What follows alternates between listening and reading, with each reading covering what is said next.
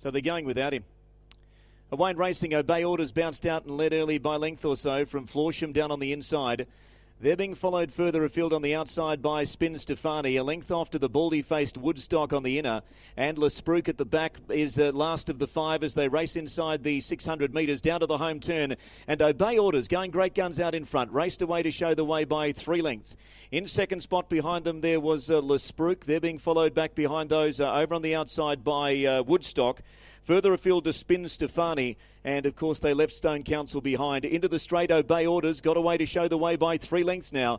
Florsham in second spot, they're being followed by the baldy-faced Woodstock. Spin Stefani the outside, and Lespruik is battling away out wide. Halfway down the running though, Obey Orders shows the way. Obey Orders being tackled on the outside now by Woodstock. Woodstock raced up on the outside and took the lead. Florsham's going with it, but Woodstock raced down to score. Woodstock got the money by half a length on Florsham. Obey Orders has run third. Spin Stefani fourth.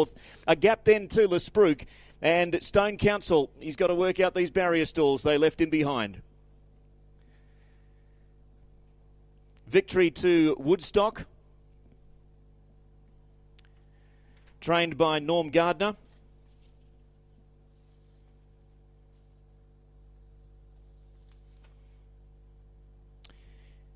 He's yet to face the starter. He's a 3-year-old. A gelding by Quest for Fame out of a Jan Murray mare, Sienna Storm. And Woodstock has prevailed.